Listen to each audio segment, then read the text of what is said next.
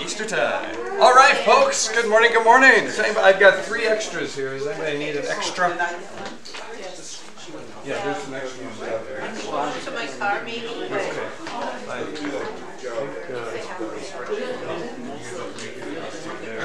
Hey guys. Need one here? I need to come up. I haven't decided if I want to put buttons on it yet. I put them there. I think I might like a 3-5 or something, and everybody just has to go and pick up their bike. I think got all of them together.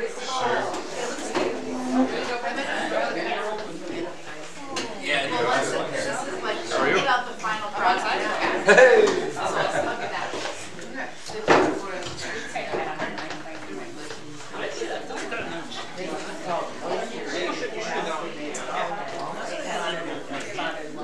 All right, friends, let's begin with a prayer today. Anything you would like to include special in our prayers? Just in case anything out there? All right, yeah.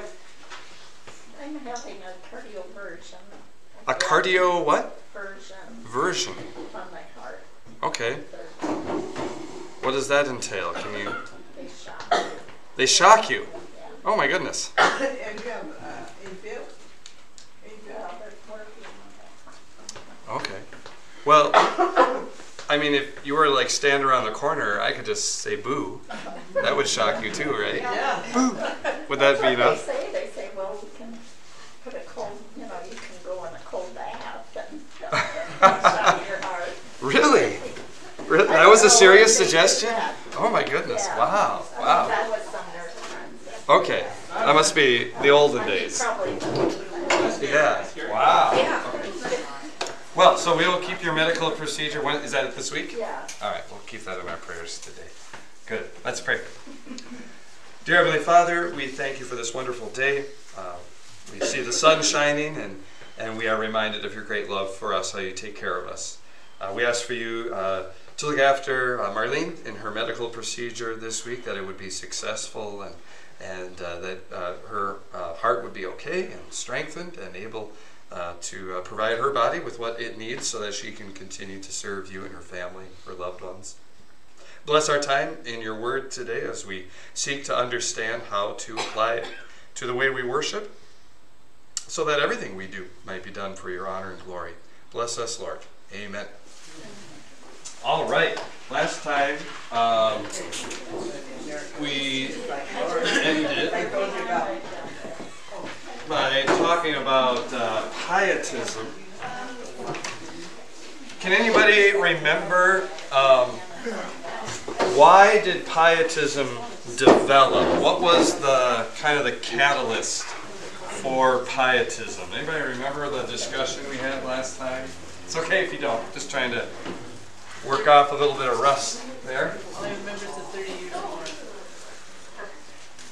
Good, the 30 Years' War. So we had a lot of conflict in Europe, religious conflict, and we had this cold orthodoxy. Remember that? Cold orthodoxy, where the pastors knew their stuff, but they didn't know necessarily how to be pastoral with their members. So it was all just about getting it right, and it didn't matter if you had a, if the person needed pastoral care.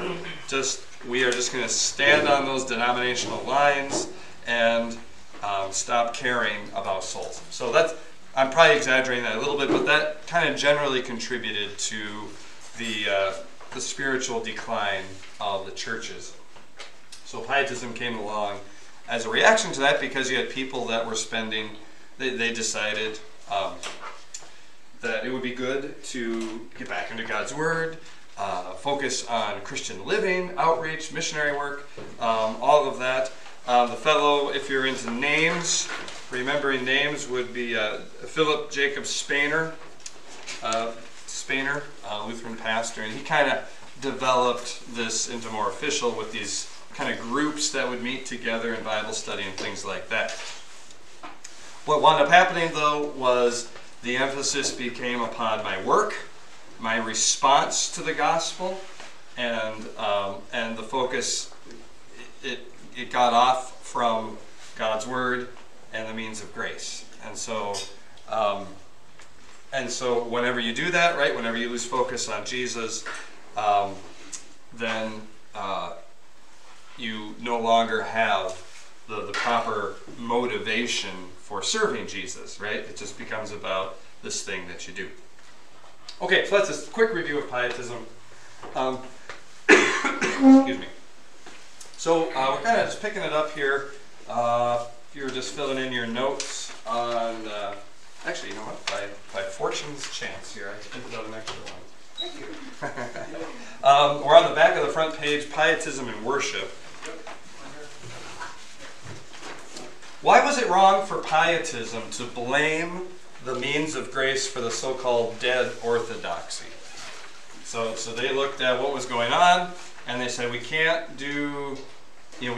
worship the way we've been worshiping because it hasn't worked, and so we have to get away from that, which was essentially saying we can't trust the means of grace to do that. Why was it wrong for them to say that?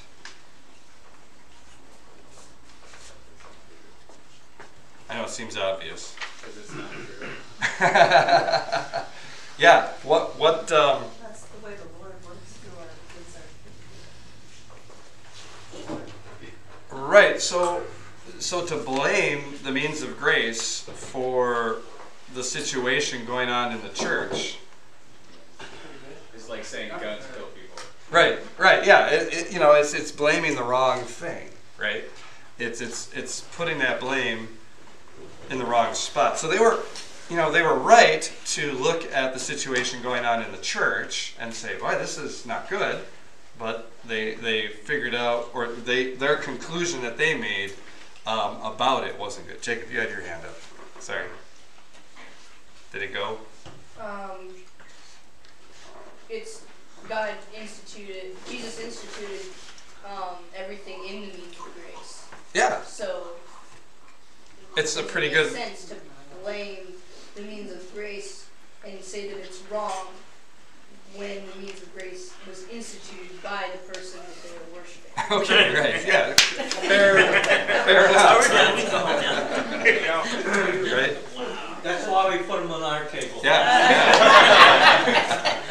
Well, so if you can remember when Adam and Eve fell into sin, remember Adam says, "Oh, this woman you put here with me." Right? Whoa, whoa, God, whoa, Adam. You're treading on some pretty thin ice there, right? And it's essentially the same thing. Okay, so what winds up happening then in pietism as a result of all this is you're trying to figure out what is truth, right? So if you're in a philosophy class in college, that's kind of the big question you're always struggling with, is how do you come up with truth? How do you come up with reality? What is true? And I mean, and people are all over the map on this these days. Jacob will remind you that we live in a relativistic society. We just studied that in catechism class. And so, truth is kind of up for grabs, right? What you want it to be. So in pietism, truth was sort of built very similarly on this foundation of personal experience.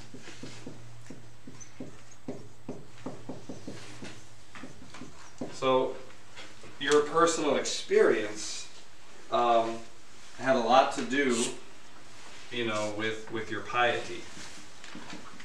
How pious are you? And that's where it gets its name, pietism, right? How pious are you? Are you good enough? Are you sincere enough? Did you do enough mission work? All of those things. So,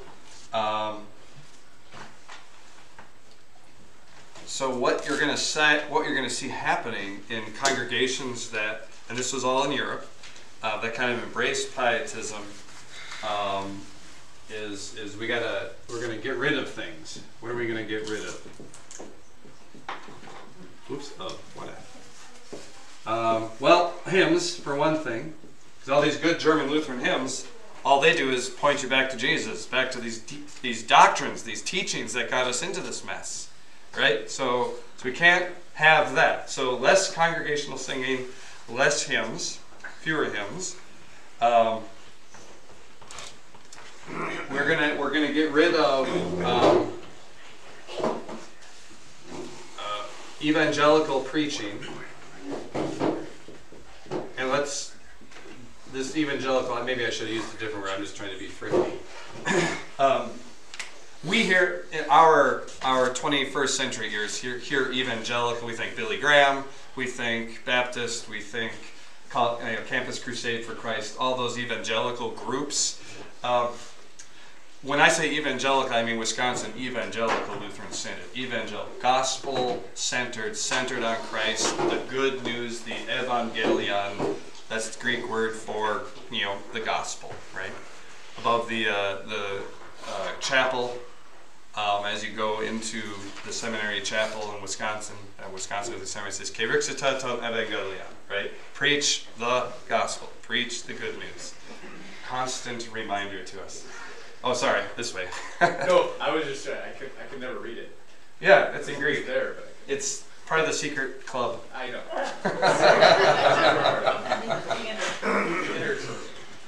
The inner sanctum. That's right. That's where we learn. What's it? What's the first one, Elijah?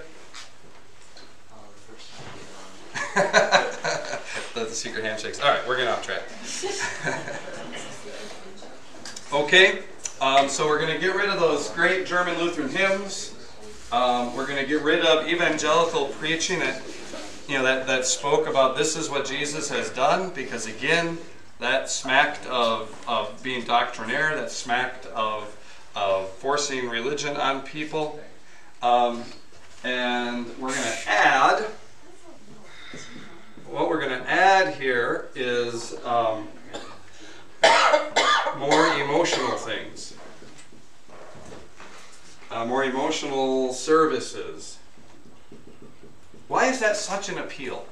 I mean, we see it happen all the time. Why is, if our personal experience, our piety is the basis for truth, why does this emotional thing become such a draw?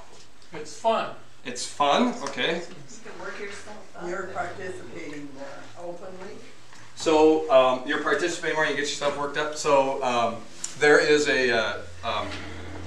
wherever you land as a pastor, there's always like a ministry association. And they cautioned us about these at the seminary. Ministry associations are kind of pan-religious groups. Any church can be a part of them. So you gotta be careful. Sometimes it can be useful because you can make connections to the community and stuff like that. But there's also a lot of fellowship issues involved with those. So Associated Ministries of Washington is hosting a presentation from a fellow out east. I can't remember his name, but he does a worship service in his congregation. Very kind of black revivalist feel to the whole thing. Like we're going to revive, and so he does about an hour and a half called the Boiler Room Prayer, the Boiler Room Prayer Hour, and it's him clapping his hands, and praying, and just getting y'all fired up. We're going to get you into church, just all the kind of just all that stuff. Just really, yeah. And he's just clapping, and he's getting everybody riled up, and you got people in the audience, they're moaning, and it is very emotional. Like even as just a very conservative, somewhat restrained white Lutheran pastor, I was sort of like, yeah, okay, man, I'll get into this kind of, right? So it tends to kind of draw you in, right? There's this part of us that just really, so that was his hour of prayer, and then he does kind of a church service. So I was watching a little bit of that, and it's pretty much him just on fire for Jesus for about an hour and a half. And he got so exhausted preaching, he actually had to sit down and preach the rest of the sermon because he was just worn out from all that emotionalism. So, now I'm not bashing here. I'm just saying there's a big draw to this, isn't there? A big draw. Isn't that kind of like what our mindset is? That, in order to feel like we're forgiven, we should be woohoo! Yes, okay, so that leads to kind of the next thing that they talked about, which is this, you have to have a personal consciousness of your conversion. Okay? You have to have a conversion experience. If you ever worked your way through C.F.W. Walther's Law and Gospel, the proper distinction between law and gospel, good Lutheran text, worth reading. Not exactly, light reading, but good, solid Lutheran biblical evangelical teaching. He grew up in pietism. He experienced that. And a lot of people he grew up with and went to school with would often talk, well, what's your conversion experience, right? So if you're thinking to yourself, well, that sounds a little bit like modern day kind of testimony, right? This idea of giving your testimony of how you went from unbelief to belief. Those of you who kind of grew up in this area remember Casey Treat, right? He would often talk about, I think he's still around, right? Oh, I don't hear much about him. I'm still trying to get my helicopter. I mean, if he's going to be getting a helicopter, I got to get my helicopter. But that's after we get the portable in. Next step, Pastor's helicopter. I got a pilot. We got the pilot right there. And if Bill were here, we'd have the mechanic. So we're set. I mean, I'm just make sure it's a flat roof so you can land. well, right. No, that's what the cargo container's for. Pastor's here. Anyway, all right, it's easy. So, I mean, trips to the grocery store. Can you imagine that? Set her down right there. I just cleared and put the store. Yeah. What's going on? Mrs. Wilcox's grocery shop. Oh, they would all go like that. Oh, okay. That makes sense. So Casey Treat would often talk about, I was a drug addict, I was in jail, all this stuff happened to me, and then I came to know Jesus. Now, of course, that can be true, right? But what's the purpose of it, right? It's that personal conversion experience. That do you really know that you're converted? Well, back up the train here. What does that say about baptism and infant baptism, right? Well, I don't know. Did I really have a conversion experience there? I don't have a memory of it, right? So this you can see how this creates a number of issues with that kind of. Tom, your hand. Well, I was going to ask that about baptism because you even had people like President Carter that talked about being born again. Oh, sure, right. And so how do they view the infant baptism? Not that they're for it, but how do they view it? In other words, us misguided people. Yeah, I would say, typically in your non-denominational evangelical type churches, they don't practice it. I don't think they necessarily, depends on maybe the group, they wouldn't necessarily preach against it, but they certainly wouldn't preach for it because they're depending upon your choice, right? This kind of personal choice. But I have heard of some congregations where their pastors have gotten curious about Lutheranism, and so they've gone into the confessions, and they've read the confessions, and they've seen what the Lutheran pastors and theologians had to say about baptism, and became convinced, on the basis of good scriptural reasoning, like, this is a good thing to do. So they practice it in their churches. Hallelujah, that's great, more people being saved. Yeah. Hey, from experience, I found that some of them do what's called a dedication. Yes, you hear about that a lot. And then when that child is ready to get baptized, then they'll let them get baptized. But they do, they become a child of God through this dedication, and then... Yeah, there's this kind of almost this false notion that by virtue of the faith of your parents, you are part of the covenant people and therefore are saved. And, I get it, right? We pass our faith on, right? We share it with our kids. But that, I don't know, right? It's not quite what Scripture says. Well, this just two things anyways. So I know that some, they will draw parallels to circumcision. Sure. And so therefore it is kind of like that, well, you're set apart, you're going to be raised in the faith. So they'll take it like that. And then other ones Caitlin just mentioned is like, a lot of times they'll, They'll this rebaptize. is why people like get rebaptized 10 times. Sure. Yeah. Or if you're baptized as an infant, you have to So, be rebaptized because it rebaptized. wasn't real. you know? Right. So, Yeah, if I've made this decision and then fell away, you know, I did something bad, I cheated on my wife or something like that, then, oh man, I was not faithful to my vow, my baptismal grace, better get rebaptized. Yeah. I've heard of people refer to our baptism as the Lutheran baptism. Right. Which I think means infant baptism. They're like, For sure. yeah, you had a Lutheran baptism, so, you know, you got to do it again, Right. kind of thing. Yeah. Yep.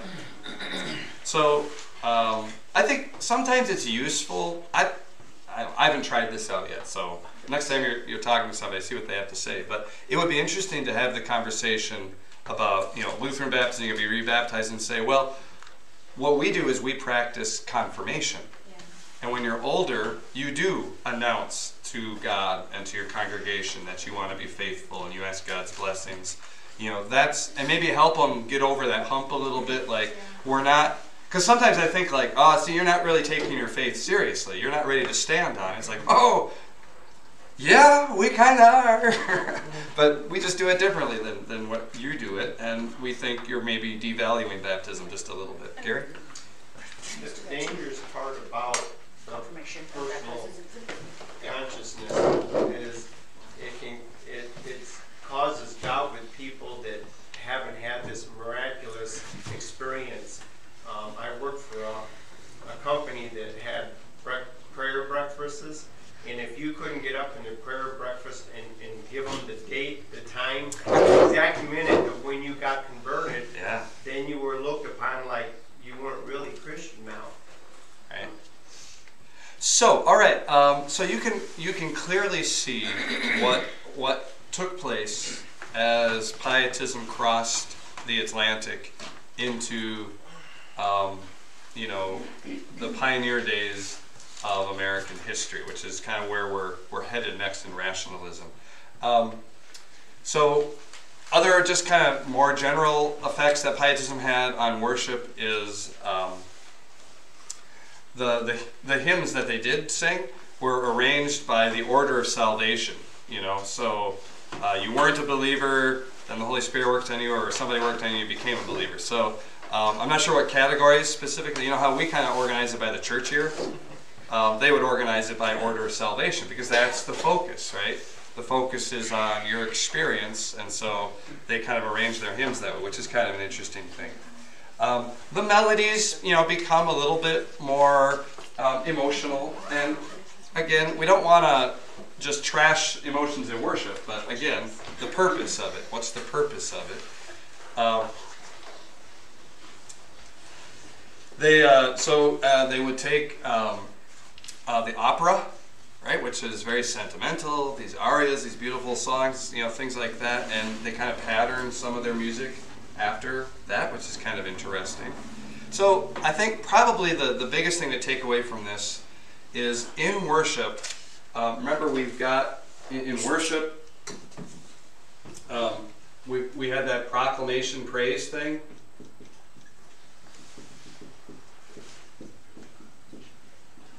Remember this?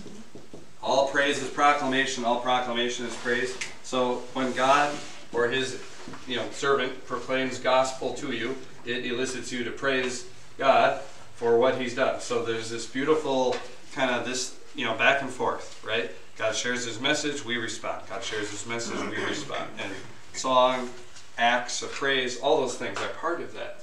But this Pietism destroys that, right? And it just kind of focuses on just sort of this idea of my praise, my worship, my experience, my piety, all that. It's about what you do, right? So in a word, if you're going to take Pietism and just sum it up, all that we've talked about would be anti-ritual. Because the rituals which proclaimed the means of grace were identified incorrectly as the source of the dead orthodoxy.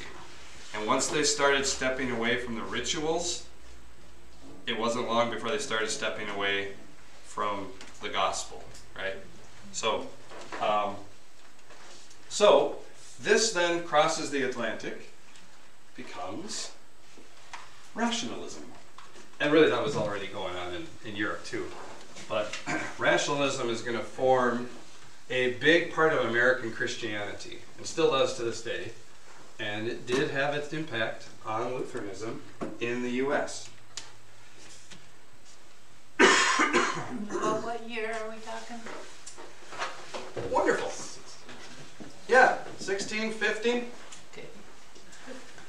till about the late 1700s. So, say 50, 60 years, or say about 100 years, sorry, about 100 years.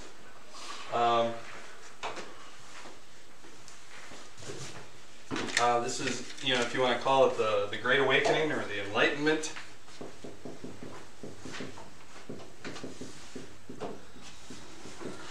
And worship became valued in this period because it was edifying, not because it carried the means of grace. Now, you're going to say to me, well, wait a second. I come to church, I hear the gospel, I'm edified. Is that wrong? Of course not. Of course not. But was the means of grace proclaimed?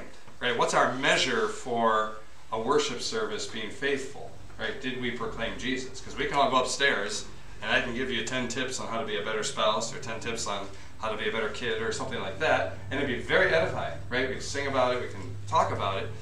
You can go and watch a motivational speaker and be edified in that, right? But if it's not the means of grace doing the edifying, then it's not worship. So that's the distinction that we have to make here. So, of course we want service to be edifying. I want you guys to have your hearts touched by the gospel message. That is a part of this. But that can't be where all the focus is, because then all of a sudden we start becoming manipulative of that response, right? Like, I don't judge the effect of the means of grace by how many teary eyes are out in the congregation, right? If I did, right, then we'd have to work you guys all up every Sunday. And those of us who are more stoic than others, I'd never get you. I'd be like, why aren't you crying yet? Come on. Right? It's just, that wouldn't be a good way to do it, right? So we say, was Jesus proclaimed? Absolutely. And of course, going back to the 4 principles of worship, right? Let the gospel predominate, let the people participate, let all the best gifts of God be used, let the history of the church be honored. You take those, and that's kind of your practical side of that question. Was the gospel proclaimed? Yes. Did I honor those 4 things? Yes. Generally speaking, you're probably going to have a good worship service that Sunday, right?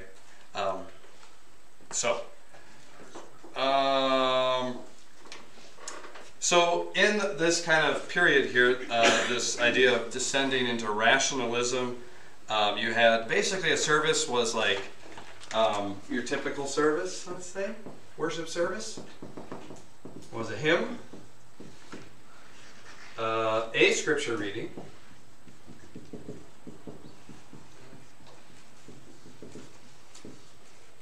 the sermon,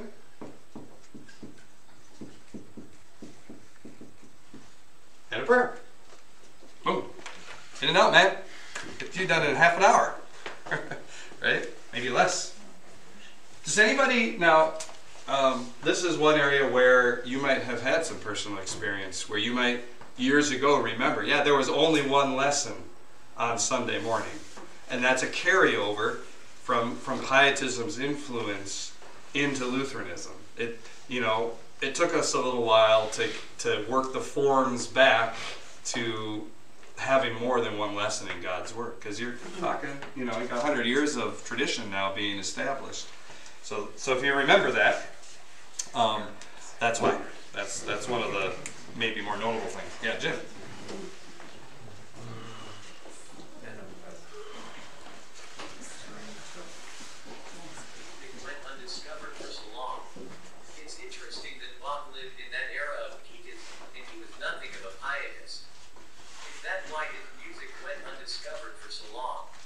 You talk about Bach? That's a really good point. Yeah, I mean, because Bach was a really strong, and we're going to talk about music in the church here a little bit later. But yeah, he was a very strong Lutheran composer, right? He would take these beautiful hymns, and you know, the beauty of studying Bach is he forces you to find the melody. So I had it in my head. I can't hum it at the moment. Creator,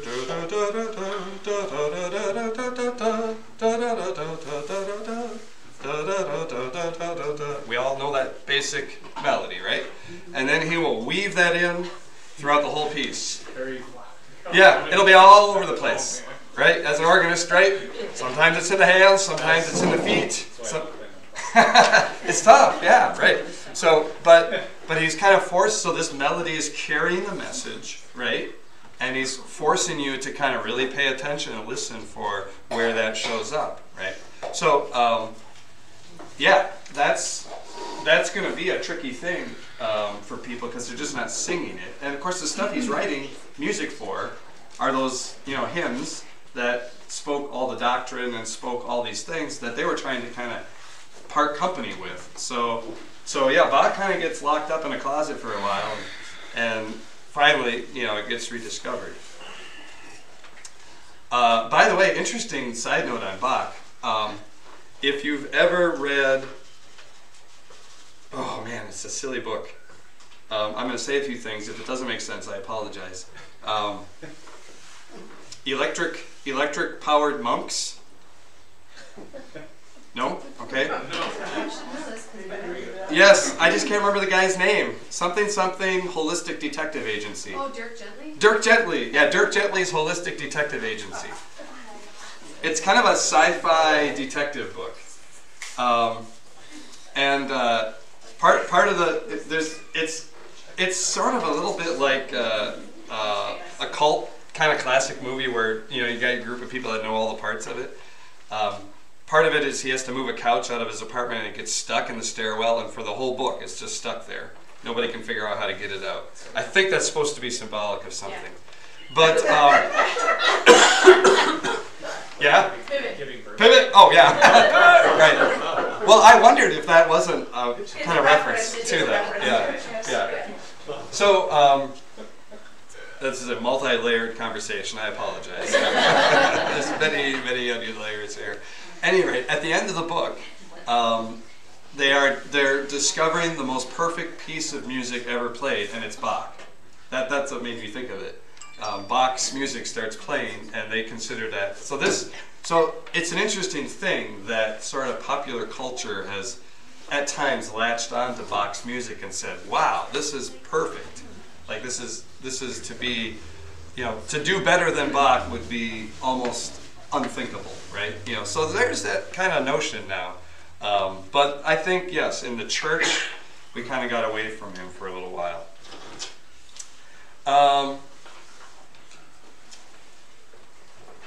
This means, of course, yeah, you're not going to have communion too much. So between 1723 and 1750, only about 14,000 to 18,000 communed a year in Leipzig.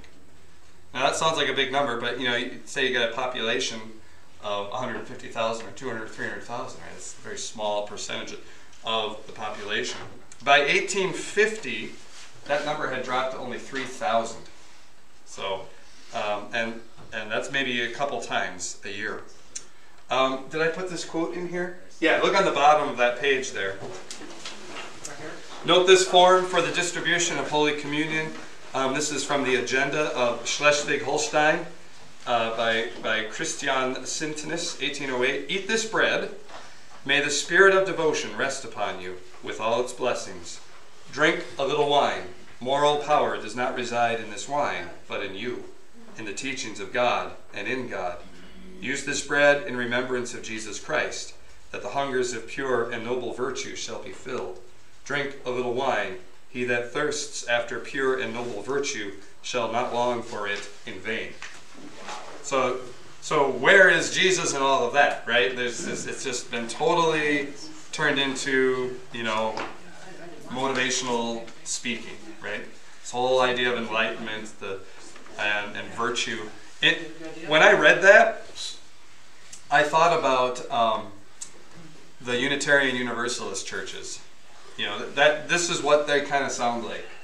You know, just a whole bunch of you can do it, hoorah rah, let's go human and conquer and do good and things like that. Very much reliant upon the natural knowledge of God. Yeah.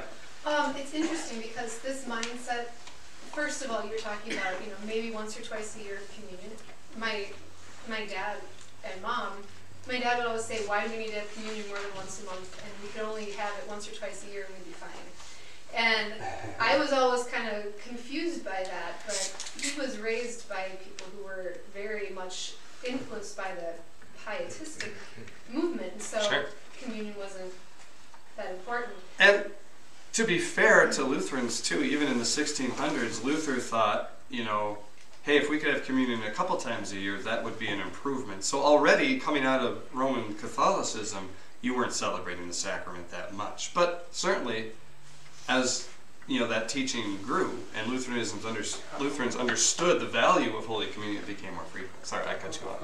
Oh, no, it was just, you know, it got to the point where at our congregation, if you wanted communion every week, you could go because either service would offer it, Right. you know, either first or second service. And, you know, I was like, this is a good thing. And so we had a conversation about it. But Yeah, my first congregation I served, there was a guy there once a year. The once a year communion guy. The only time he came up more than once is I preached a sermon on coming to communion more than once a year. Not quite like that, but I preached a sermon on communion, so I think he felt compelled to come up. That guy felt bad about that one. Like, I hope you're coming up for the right reasons. Okay, where am I at here? Okay, rationalism becomes revivalism in America.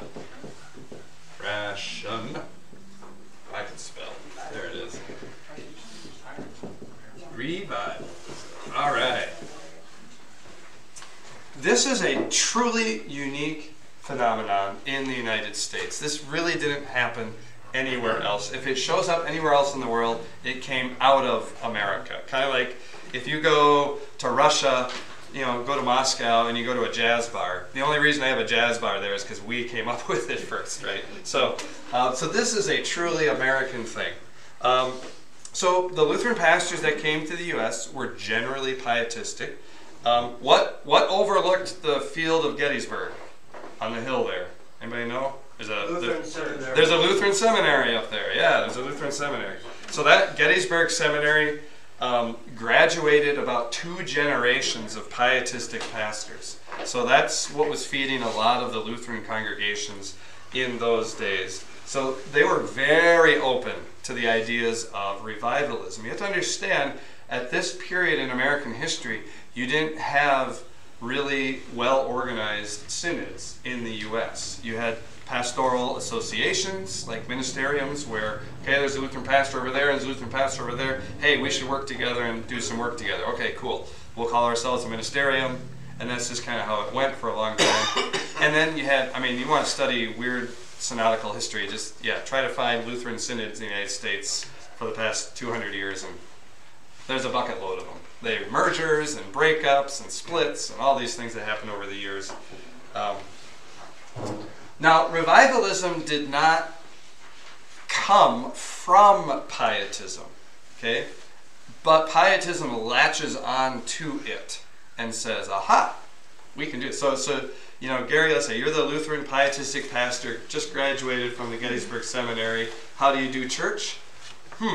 Well, that Arminian church over there, we think alike, right? They're really into your decision for Christ. I'm really into the conversion experience. So they latch on to Arminianism. So revivalism comes out of this thing we call Arminianism.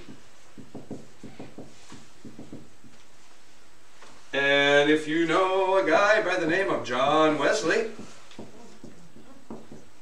that's our fellow. He was a Methodist, English Methodism.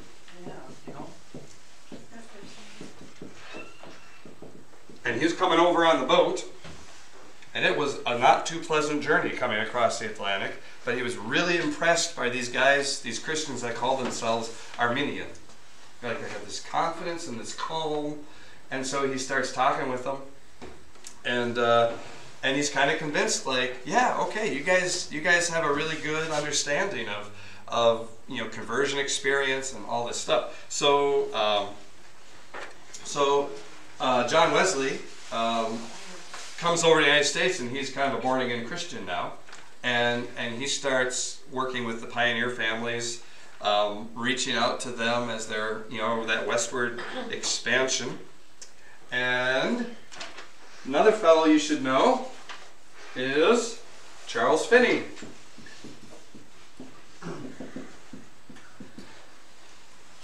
He was a lawyer that became a Presbyterian preacher. Presbyterian. So you came, right? Do you guys talk about Charles Finney much in Presbyterian world? Okay. No, and most of the Presbyterian churches are not revivalist. Yeah, right. I think it's changed. They have moved away from that. Yeah, I was going to say. But let's put his dates down. And you're in a time period here where there's just not a lot of official stuff. Everything's kind of in flux. You've got this group of Christians here, you got this group of Christians here. But man, you get out into the pioneer places, and what do you have for church, right? There's no Catholic priest to go to, right? So these guys kind of get to the forefront of that, and it's sort of whoever's there becomes sort of the local pastor in the area. So Finney's point here, and we're not doing all this great justice here, but we're just looking at influences. Finney's point was a revival worship service was just the philosophical result of the right use of means. All right, so let's set this up. I'm a revivalist preacher. Out in the pioneers, throw my tent up, right? Put the hay bales around, and get the singers in, get the people in. Come see. And we're preaching. And Jacob, you're looking like you're ready to make your decision. We have this little chair up here. Come here, sit here. Oh yeah, this is what we call the anxious seat. This is the anxious seat. He's getting ready to make his decision, and we're gonna get him ready. We're gonna get him ready. Yeah. Woo! And he jumps up on the altar, and he's ready. Woo! Praise God, hallelujah. Yeah. So, thanks, Jacob. You never know when you're gonna get drawn into things. So, and all he is saying here is we designed a worship service, right, to angle people to make the right decision, right? That's Arminianism is if you hear of decision theology, right? You got to make your decision for Christ. I've made Jesus the Lord and Master of your life. I don't know why this happens in guys' bathrooms. This is weird, but occasionally you'll see a Christian tract in a guy's bathroom, like by the sink or on the urinal. It's the weirdest thing. I don't know. So, but you pick up this religious tract and you read it through, and it tells you this story of this person. They went through all those trials and temptations, and then on the back they turn their life over to Jesus, and life is great. And then they have a prayer at the bottom. If you pray this, if you feel serious about this, you pray this prayer and ask Jesus to come into your heart, then you can be saved, right? So there's always something you got to do. So that's kind of the trick of Arminianism. And Finney latches onto it. He said, okay, if it's about decisions, how do we get people to make that decision? Well, why don't we fire them up emotionally, right? Get them stirred in their spirit, and then get them on the anxious seat, and boom, they're ready to make their decision. Yeah. Not to distract here. So how does holiness fit into this? The holiness movements. And that comes from John Wesley too, doesn't it? Well, right. So a lot of these, yeah. So okay, you've made your decision. Now you have to be consistent with your decision. Okay. Right. So you better live the right kind of life. Don't drink. Don't gamble. All these rules. So this is how you then prove you're one of God's children. Yeah. So and to greater and lesser extents. Right. The holiness movements are kind of a thing unto themselves, but they spin off of revivalism, right? Well, I know the same people had their fingers in all those pies, so it was, anyways. Yes. So and I'm sure if I had four Methodists up here, four Methodist theologians, they would have their own perspectives on this as well. Okay. So in revivalism, if the worship form, so the form of worship, the style of worship, if that gained you a convert, right on, good. That's a good worship service. If not, then we reject it. So the stress was placed on outward success, right? So I think this was in Rapid City. A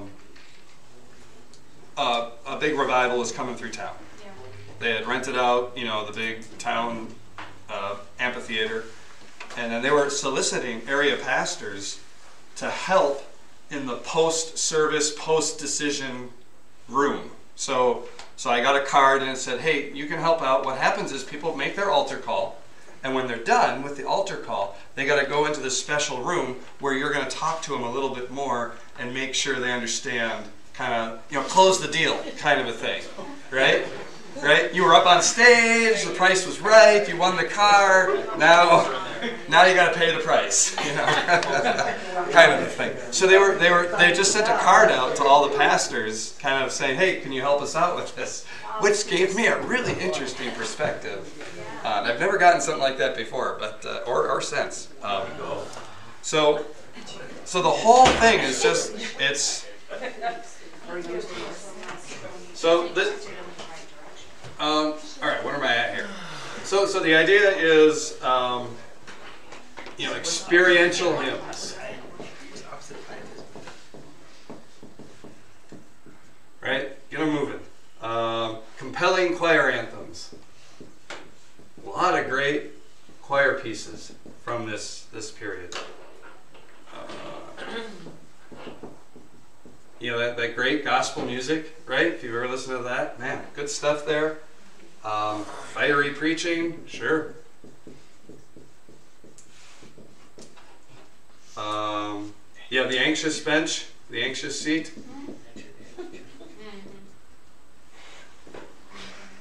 And Gary, the pietistic Lutheran pastor, says, I like all of these things. That is what we're going to do in my Lutheran church. And that's kind of your general Lutheranism in America at that time. Wow, is that different? That is so different, right? All right, so you tell me, what are the results of this going to be in the church? I don't know what the results are going to be, but I've been thinking through this whole thing. Somebody here knows more about brain research than I do and can clean up my mistakes, but modern brain research shows that if you appeal to the emotions, the logical part of your brain can't even engage. Is that pretty accurate?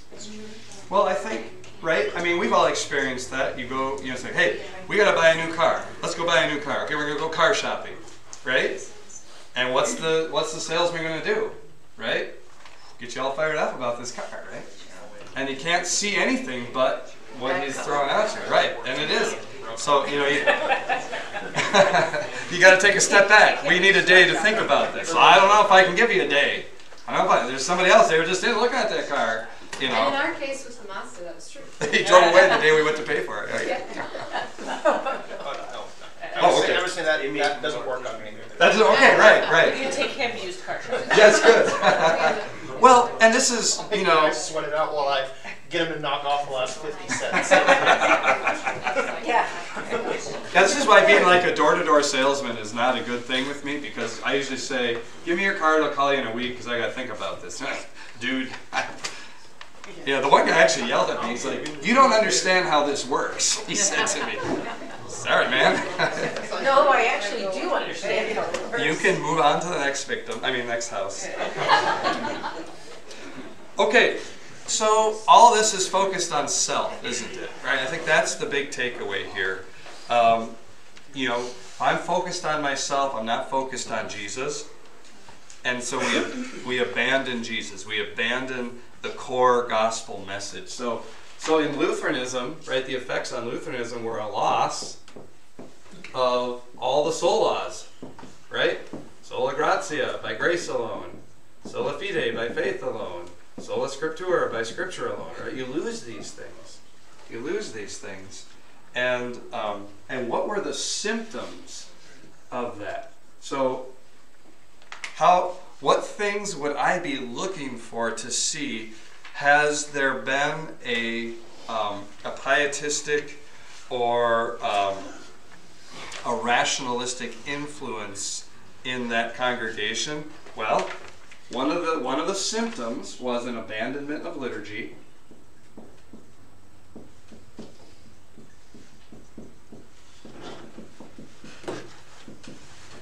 And an abandonment of those principles of worship. The 4 principles: let the people participate, gospel predominate, those things.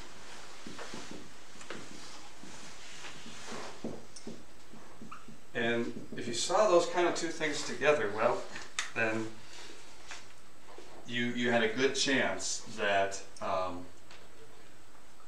you're not going to hear about grace, faith, and Scripture. Right? You're going to hear about yourself a lot. All right.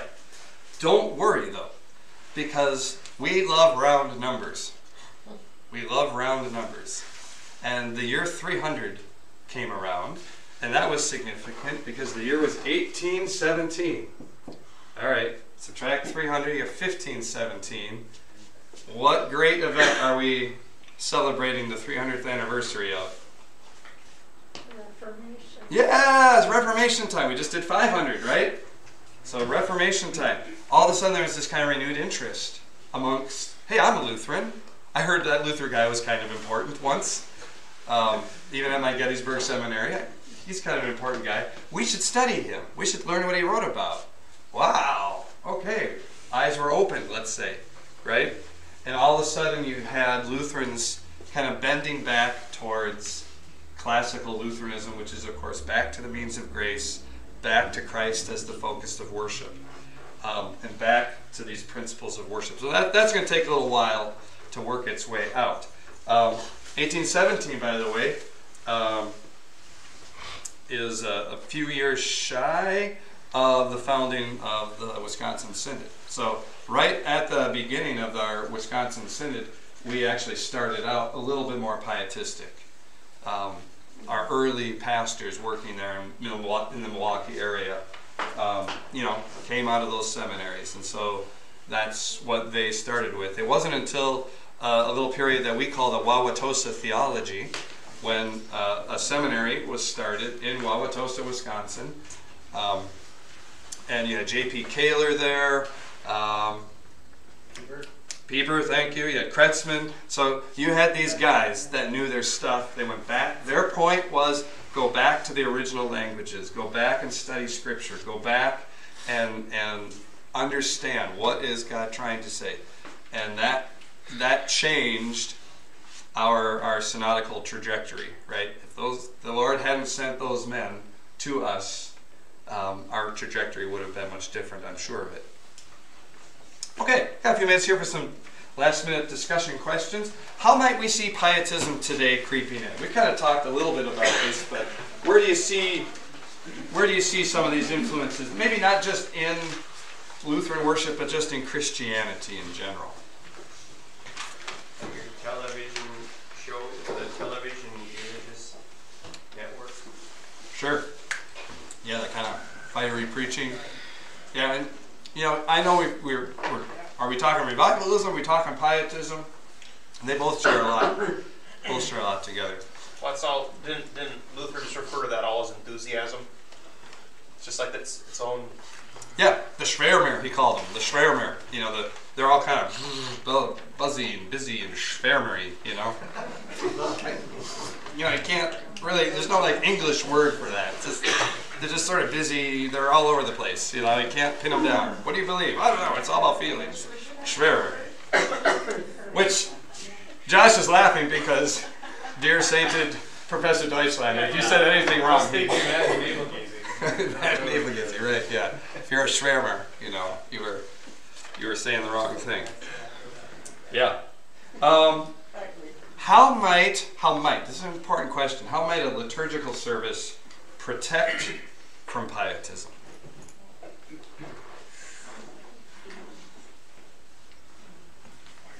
How might a liturgical service protect us from that? It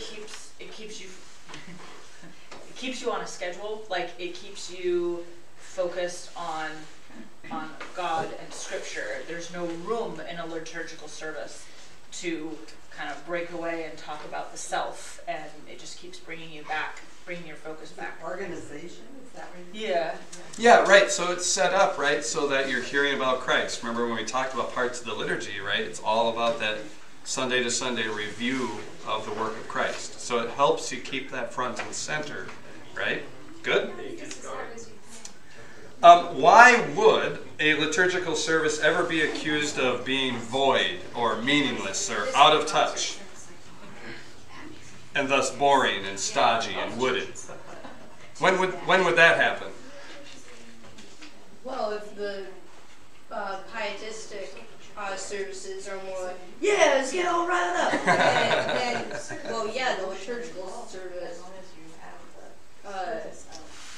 would be very boring compared to. Okay, right, yeah, the two are kind of in a different, it's like, am I going to go ride carnival rides, or am I going to go to the museum and look at pictures of art? You know, it's two totally different things, right? And if I've got a group of 1,000 people, and I'm selling $5 tickets to the museum or the carnival ride, well, not to be mean to humans here, but I'm going to guess I'm going to sell more tickets for the carnival rides, probably, right? It's just, it's hard to pit those two against each other. I lost it. I'm sorry. That's fine. What, I lost you at carnival? You had me at carnival, Pastor. Yeah, there you go.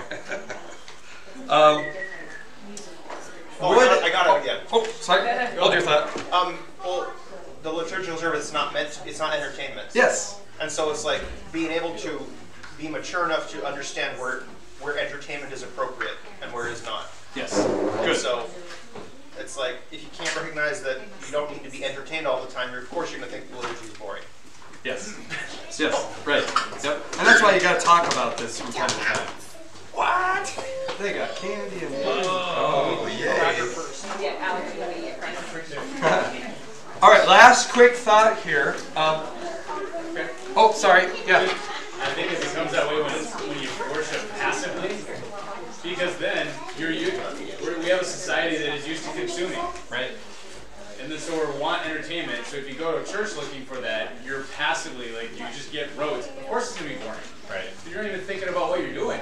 Yeah. It's So crazy. Yeah. your mindset going into it really matters, which is kind of what you were talking about too, right? It's work. It takes a lot of work to Right. worship.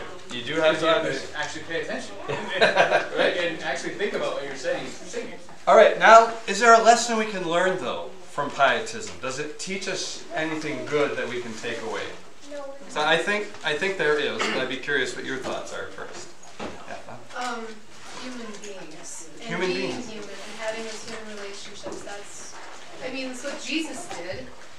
He spread the gospel through his relationships with the people around him, and we can't just forget that. Yeah, yeah. The human element in a worship service is still a rational, emotional, spiritual being. We've got to talk to the whole person there. Did I steal your thunder? No, you didn't steal anything. I think that some of the risk of a liturgical service is it can be empty and out of touch as well.